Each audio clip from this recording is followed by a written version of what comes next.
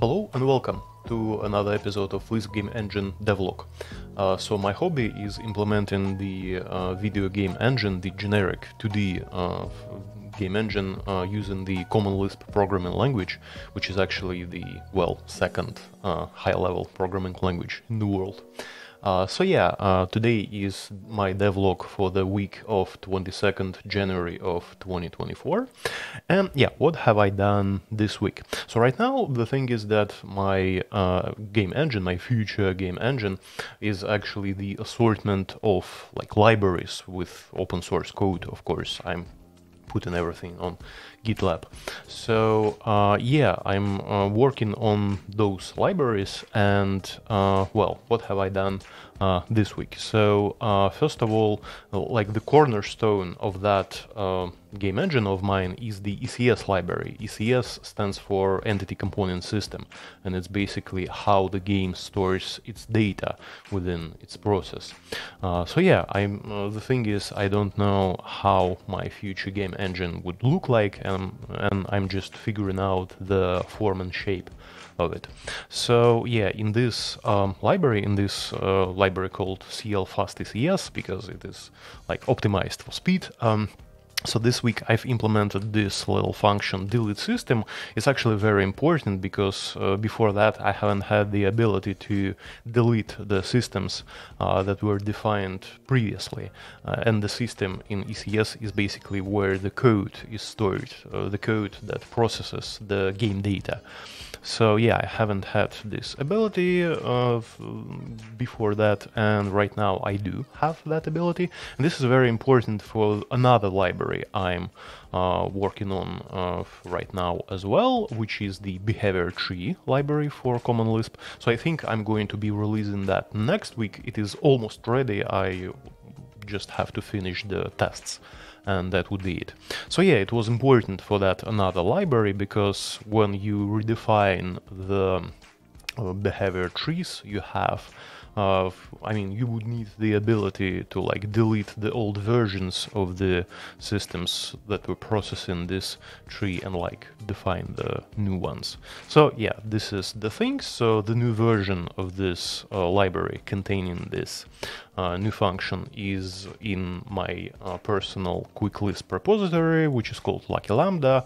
I will put the links below under this video. So yeah, I have this already in this distribution index. You could add this into your Common Lisp implementation, just executing this code, and you would have this latest version of this library, CL-fast-ECS. So yeah, that was the first change. So I also worked a little bit on that behavior tree library, and yeah, hopefully this would be released next week. And another big thing I was working on is working under the macOS. So right now I have the games made using all of that technology. They run on Linux, they run on Windows, and the macOS was missing. But actually nothing was stopping me from porting that code to macOS. So yeah, I was working on that. So the latest game I've made for the using all of that stuff is called Mana Break. So let me open the link. Yes, I think I have. So wait a sec. Yeah. So yeah, this is the game. I'll also put the link to that below under the video. So the thing is that it was done for Linux and Windows, but the macOS build was missing. So I was working on that. I was working on fixing the problems that stopped it from running under macOS, and I actually got that. So as you can see, I have this macOS. It is Monterey, if I recall correctly. So yeah, you can actually go to the sources of that game. You can you can switch to the proper directory. You can start SBCL, which is Common Lisp implementation, and you could just quick load. Let me do that. Quick load Mana Break. And just wait until it loads, and then just start it. Just call the entry point, which is main. You can run that, and as you can see, it works. It just totally works. You can like click on the settlers here, you can control them, you can make them collect wood, etc. So yeah, that works. This is perfect. But the problem, I mean, you can even start it under Emacs, which is like the primary IDE, the primary like editor I'm using to develop that game. So you can actually do, like, you can start the Sly, which is the add-on to run Common Lisp code. You can quick load, I mean, you can basically do the same thing here. So you can load mana break, and then you could run, yeah, let's wait, you could run mana break, yeah, you can run main, and you can even, yeah, you can see it works as well, and you can even do the changes like online. So you can like go to the code. So let me just control it a little bit. So let's see, let's go to, I don't know, characters, and let's screw a little bit with the game, or let's go rather to sprite. Yeah, let's go to sprite, and yeah, let's say we don't want to draw the sprites of the characters, so we can command this function call, which actually does this drawing. We can recompile this, hitting Ctrl-C, and as you can see, all of the characters are gone. Yay, poof. So you can put that back to fix it, and just hit this combination again, and here you go, the characters are all back. So you can basically develop your game without stopping it. You can just do it online. This is one of the like perfect strong like features of Common Lisp programming language. I love it so much.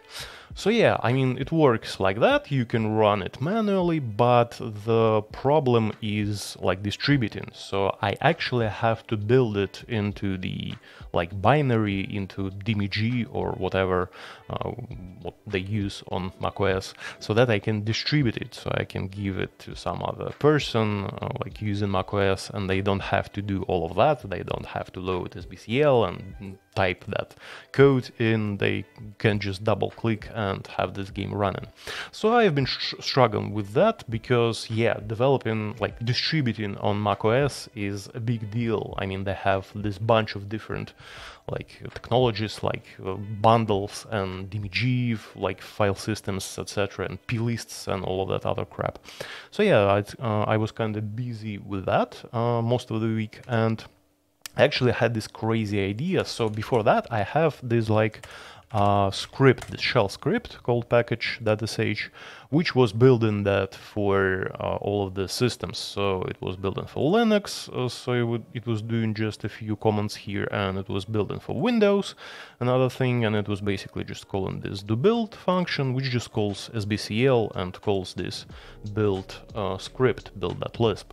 But the thing is, I started like implementing the same thing with macOS, but then I thought, why I'm using shell scripts? I mean, they're kind of terrible. I mean, you can see the syntax is like nope. So I thought, why not use another tool? And I thought, why not use CMake? I mean, CMake, like basically used for developing like and distributing stuff for C and C++ languages, but nothing actually stops me from like building my game like written in Common Lisp with CMake and then distributing it with that, because it supports all of the distribution formats. It supports NSys scripts, basically installers for Windows. It supports all of the macOS insanity like bundles and whatnot, and it supports a lot of other distribution formats. So I thought, why not? And right now I'm having the CMake lists.txt, so I'm writing that. It is the total mess. So yeah, I mean, I was busy with that like the Friday, the most of the Friday. So yeah, that is the thing I'm working on. So hopefully next week I would release the behavior trees library for Common Lisp, and then I also would have the build for macOS, and you would be able to enjoy at least this game built for macOS. So yeah, that's basically it. That was my devlog for this week. Thank you very much for watching.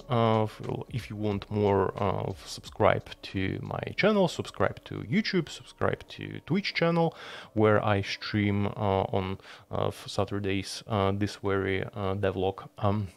So yeah, thank you very much for watching again. Bye.